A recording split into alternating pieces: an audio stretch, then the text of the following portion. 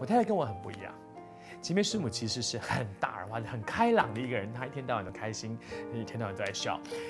但是呢，她做事情呢，常常就忘了这个漏了那个。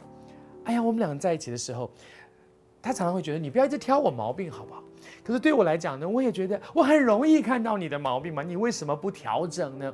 所以其实我们结婚初期也会有很多的一些摩擦，就是她老觉得我在挑她毛病，我老觉得我跟你讲了这么多遍，你为什么不改呢？